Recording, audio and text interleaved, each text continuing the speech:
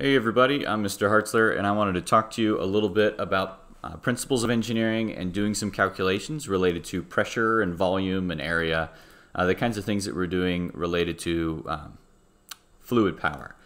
So the first one I want to talk about is from the practice problems I've given to my students. So we have 100 pounds per square inch gauge pressure and we want 5 pounds of pressure. That's going to be optimal to be placing, I believe it's a sticker, onto a product.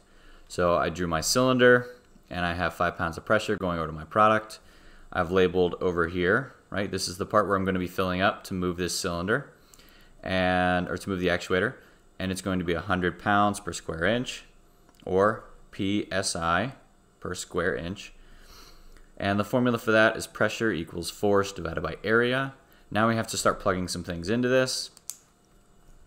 So my next little spot here, I have substituting and solving, and I have 5 pounds of pressure.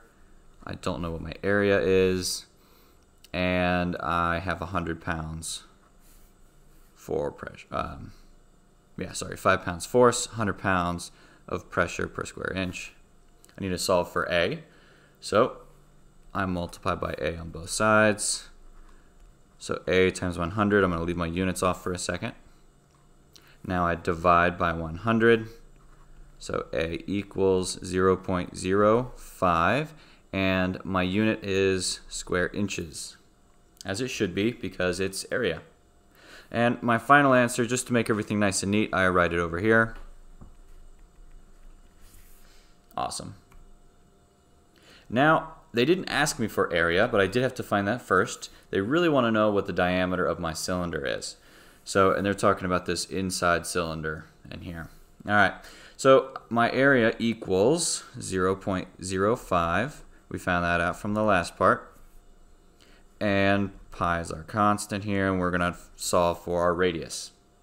Start off by dividing by pi. And that gets me 0.0159 inches squared. Now I have to solve for r, so I need to square root both sides.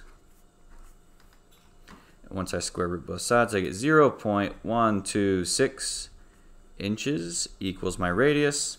Again, that's not quite what they're asking for. They want to know diameter. So I'm now going to multiply that by 2 to find my diameter.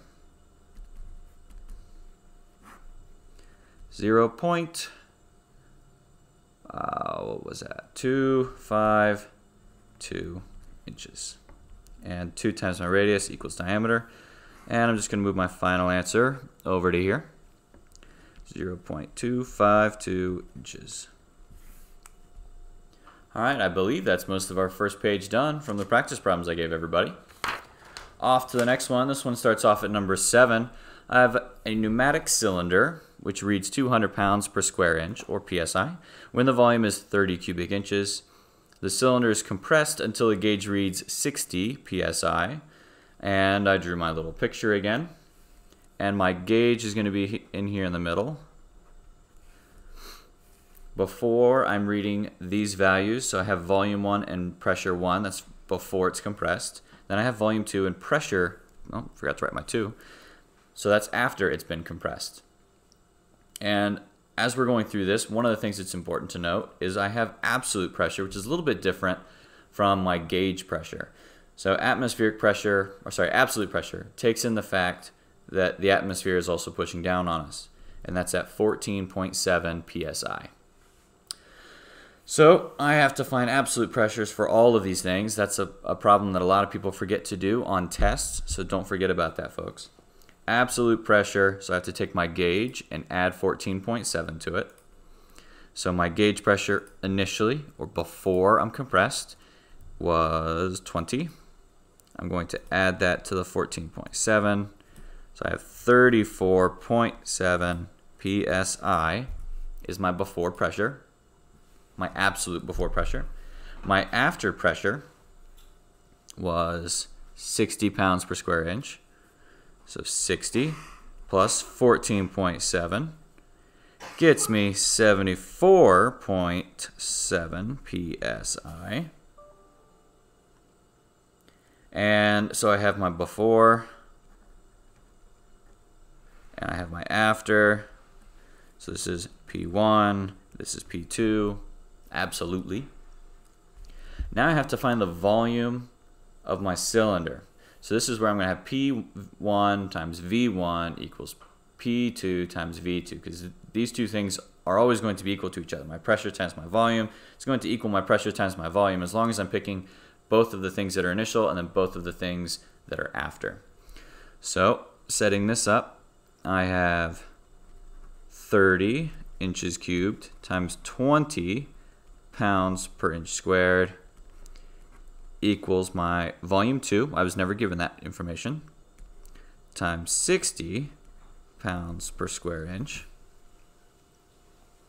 Do a little bit of simple multiplication and then dividing by 60, and I end up getting 10 inches cubed is my volume. So there's that part. Awesome. Not too bad yet, right? That is my volume after. Okay, doing okay. Number 7. Oh, and actually number 8 as well. Done there. Now I just want to talk to you about a couple of formulas that we're going to be using throughout this packet. I don't necessarily want to go through and show you every example because most of them really aren't that bad. So again, absolute temperature now is Fahrenheit plus 460 degrees, and that's just to get us into Kelvin. If you've had a physics class before, you've known that sometimes having negative temperatures can kind of screw some things up, and so we always get that into a positive number. Kelvin at 0 is absolute 0, so that's why we're considering this our absolute temperature. Kelvin is never negative, and so we have to add 460 to convert Fahrenheit into that. And 16. For number 16, you'll need pressure 1 divided by temperature 1 equals pressure 2 divided by temperature 2, where pressure 1 is just pressure before and temperature 2 is temperature after. So keep in mind, 1s are before, 2s are after, and P means pressure, capital T is temperature, usually lowercase t is time, so capital T is typically reserved for temperature. The next formula is kind of weird, and if you don't have your formula sheet, you might not have found it. So I wanted to make sure I gave it to you. Flow velocity is going to be about Q equals V times A. This is for number 20 in particular, but Q is always going to be your flow rate. V is your flow velocity. Hopefully that makes sense. And A is area, just like it always is. And mechanical advantage is still force out over force in, just to give you a quick refresher of that. And that is all of my notes for you. That is everything you need to know. Sorry about the potentially poor video quality. I'm doing all of these at home because we're on a shelter-in-place order. So this is 2020 and this is March 24th. So COVID-19 is going on and this stuff be trippy.